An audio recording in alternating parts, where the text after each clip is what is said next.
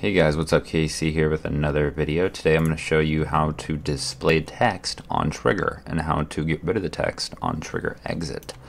Super simple. Another quick and easy C# tutorial. So we're going to need a trigger object, which can be, as per usual, a cube. Do this, put it right there, do that, put it over here, stretch it out. Right? Yeah. And what we can do here, do that, is go to the Fps Controller, which is just the standard controller that I got off of the characters asset. Go to Assets, Import Package, Characters, or whatever character you have. If you have a canvas already, don't worry about this part. Go to UI and create a canvas. Then go to Canvas, UI, Text. We're going to use whichever text. Let's use poop. Okay? That's what's happening. That's what we're doing. There's the... Why is the canvas way over here? What's happening? I mean, it's way... Whatever. Okay? There it is. Go to font size. Let's just press play to make sure that it's going to be on the camera here. There it is. Okay. We're in business here. Let's make this bigger. Let's make it huge. Fucking huge, like this big. Do that. Boom. And then we'll take the text and we're going to center it. It's centered. See, boom, boom. Then, what we'll do is we'll make it bold. Click on that, and then we'll go to the font size and we'll enlarge it. Boom. Now it's huge. Now we have this.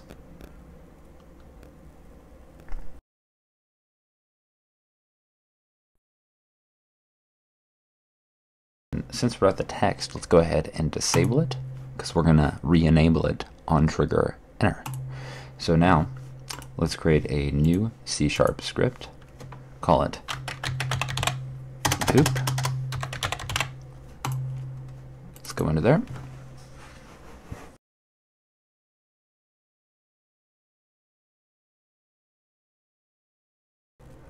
I like that. Let's do public, just like in the last video, public game object. You can always send feedback through the help and feedback section of the Alexa app. Alexa, stop. Jesus, that scared me. That scared the shit out of me. Game object. Whew. Whew. UI object. Because that's going to be the text. Then we're using we're using UI, so we have to type in using Unity engine .ui, like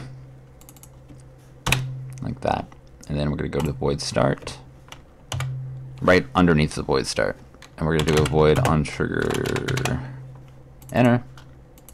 Let's get rid of that, and let's move these over. Let's do if, just like in the last video, other dot tag equals player.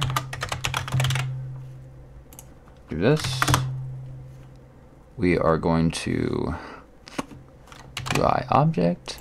We're going to have the UI object be set to true because we're going to be inside the trigger, and that's when we want the text to pop up. So we're going to do UI object, the same name as this, your object, set active. True. That easy. Now what we do is copy it and then put it in the void start, but we'll have it as false in the void start, just like that. Then we can do a Ontriggerexit so that when we exit it, it also goes away. So void Ontriggerexit.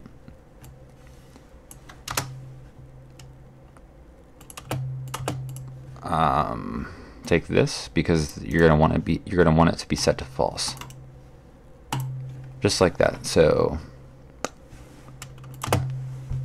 we have the public game object, which is the text, the UI object. We have the cube, void on trigger enter, that's going to be on the cube, so that when we walk into the trigger, the UI object is going to be displayed. We exit the trigger, the UI object is going to be set to false. And let's just say, if you want the trigger object to be destroyed, you do just like in the last video, destroy cube after we exit it, so the text can't be displayed at all anymore. But if you don't want that, then don't, if you want it to be keeping displayed the more times you enter it, then don't do destroy. Oh, it's not called cube. I'm sorry. Oh wait, no, I'm not sorry. Public game object. We need another public game object for the cube. Public game object cube. Or you can call it trigger. Doesn't matter, because it's gonna be like we're just gonna call it cube, because that's the cube that has this script on it that's gonna trigger all of this. And then when we exit it, like I said before, the text is gonna shut off and the cube is gonna be destroyed, so we cannot have that text pop up anymore. This looks good. Save all. Let's go to the cube. Oh, it's gotta save. There we go. Let's go to the cube. Let's put this on it. Let's put the text on it. Let's take the trigger object, which is the cube right here. And once we exit it, it's gonna destroy. I should say, like, in your game, you're obviously not gonna want to have the cube visible. So go to mesh renderer and hit that. But for it being destroyed, we're going to want to see that, so let's keep it on. So we have the text not visible at all. We walk into it. Boom. I forgot to set its trigger. Make sure to always set the trigger object to trigger, because I'm a giant goober. And let's, let's do something else right here. Copy, paste. Let's take this. Blow it up.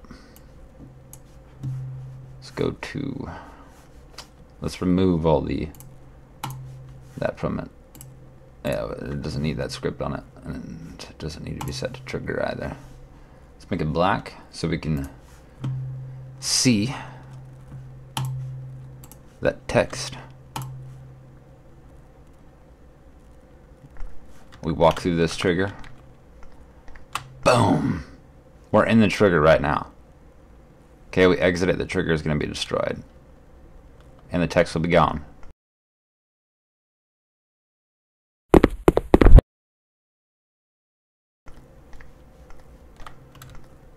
Now, if you just want that text just to stay on there each time you enter it, we remove the destroy. We save all. You can keep that public game object cube if you want to, but I suggest removing that. I just didn't because I'm lazy right now. Let's hit play.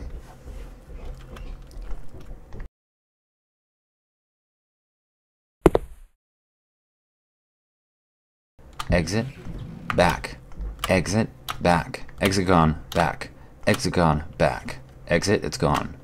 Now, like I said before, mesh renderer. Now it's invisible, but still, there it is. That's it for today's lesson. I've done 2 easy Unity C# tutorials, and it's actually pretty fun. Hope you guys enjoyed the video.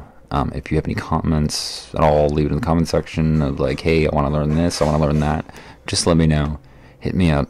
Let me know. I think the next video that I'm going to do is going to be how to have an enemy like attack you, which is, I don't see lots of videos on that on YouTube unless it's extremely advanced. So I'll show you the easiest way to have like a zombie attack you and how you can kill that zombie, basically.